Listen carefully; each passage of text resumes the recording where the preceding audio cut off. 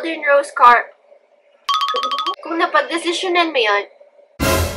Kamusta guys? Welcome back to our channel and welcome to another episode of Katalks. Hello guys! Ako po si Kat and dito sa episode na to, we are talking about all of your beautiful questions.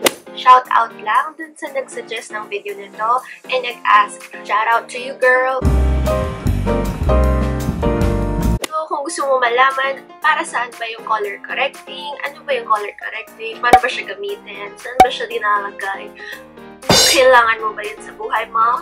Then please keep on watching.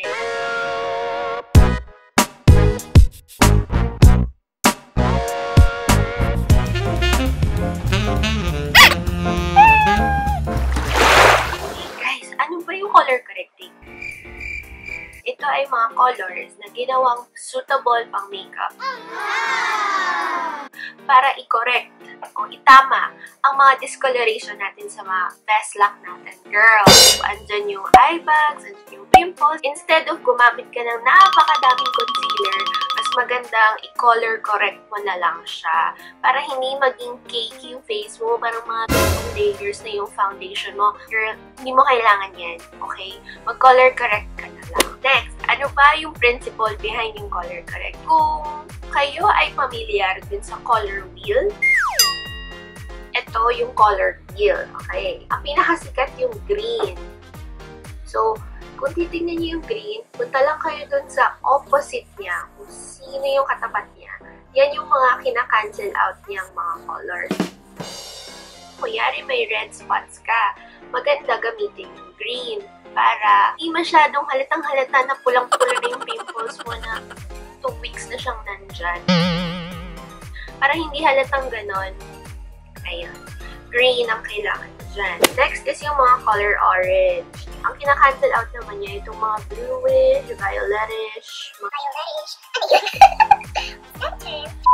para sa inyong mga girls dyan na nahihirapan itago yung eye bags nila or hindi enough yung concealer lang para itago yung mga eye bags nila. Maganda girl, humanap ka ng color orange na color corrector. Kung after nitong video ay napag-decidean mo, kailangan mo ng color correcting sa buhay ko. I super duper recommend Golden Rose Correct and Conceal Camouflage Cream Palette. Ayan. O diba, kompleto na siya from orange to beige. Tapos, ang maganda dito sa likod, nakasulat na rito kung para saan sila. O, tignan mo. Pag orange, neutralizes bluish undertones and dark spots. And purple neutralizes yellow undertones. Cream neutralizes redness. Yes. And cover look of blemishes. Kaya sobrang benta talaga yung green na color correcting. Kasi, lalo na pag ikaw ay acne-prone skin type, tapos marami kang blemishes na color reddish, green corrector ang kailangan dyan.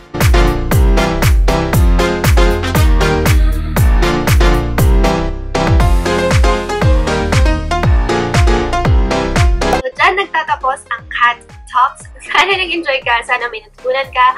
If you did, please like this video and comment down below kung meron ka pang gusto itanong kay Mamang. Okay? Yung mapipili naming topic or comment, i-shout out namin sa next episode nitong Katalks. Don't forget to subscribe and also follow us on our social media accounts. Our Facebook is /music12 and our Instagram is @drug.queens. That is all for today, and I hope to see you on the next Katalks episode. Bye! So that's how I do my color correcting routine. Bakit may umiiyak?